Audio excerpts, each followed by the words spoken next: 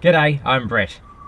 This is a quick review of the RAM mounting system, which may just be the system you're looking for mounting accessories on your overlanding or touring vehicle.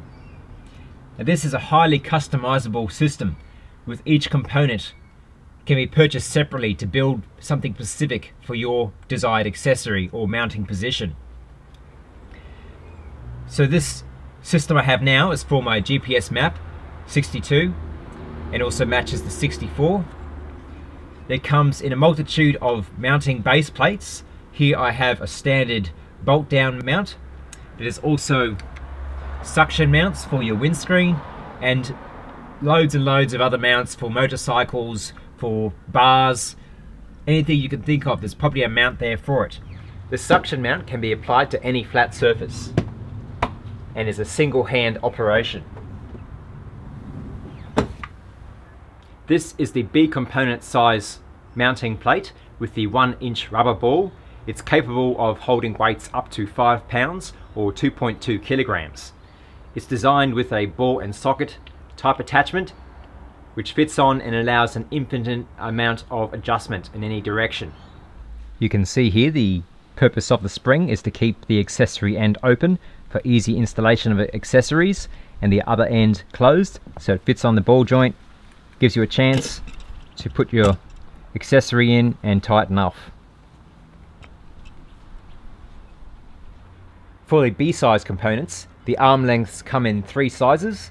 There's a short, which is from ball to ball, 1.75 inches or 4.5 centimeters. A standard from ball to ball, 3 inches or 7.6 centimeters. And there's a long, which is 5.25 inches or 13.4 centimeters. So you can buy an arm length depending on how far you need to extend your accessory. So you can see here the components for the arms, made out of marine grade aluminium and powder coated. So these are very strong. I thought originally that they were some sort of plastic, but they're not. So these are long lasting components.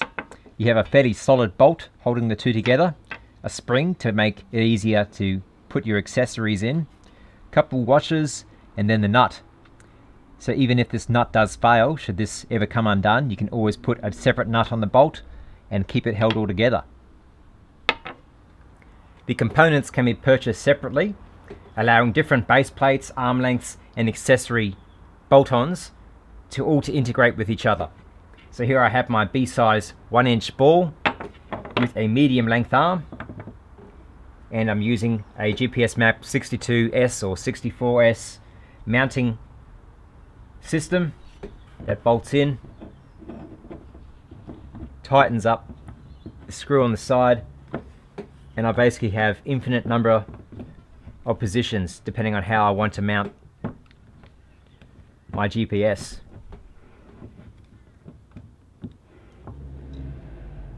The mount allows the GPS to slide in on a roller.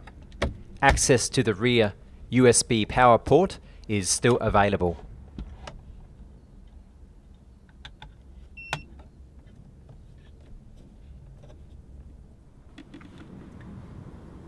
Now, should you want to move your accessories around, you can, such as by using the suction mount. Just undo the screw on the side,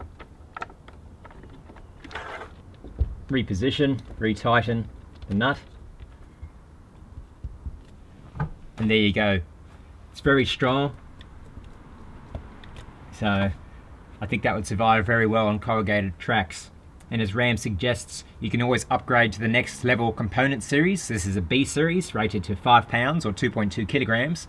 But for extra strength in really rough conditions, you can go to the next one up, which will be even more load carrying capacity. So it'd be very, very strong.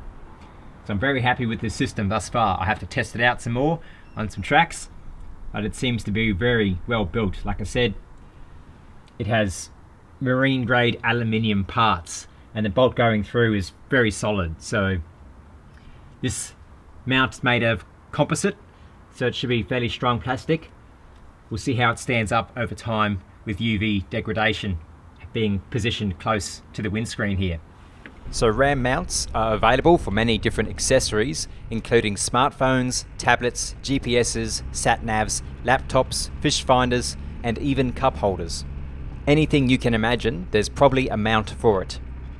So if you need something really strong, sturdy and built to last for your overlanding vehicle, then jump online and check out RAM mounts. Please subscribe if you enjoyed this video. Visit my website roamingtheoutback.com for Australian travel destinations, vehicle preparation ideas and gear reviews. If you'd like to help support the creation of new videos, please consider becoming a Patreon. Click on the Patreon button on the screen now. Thanks.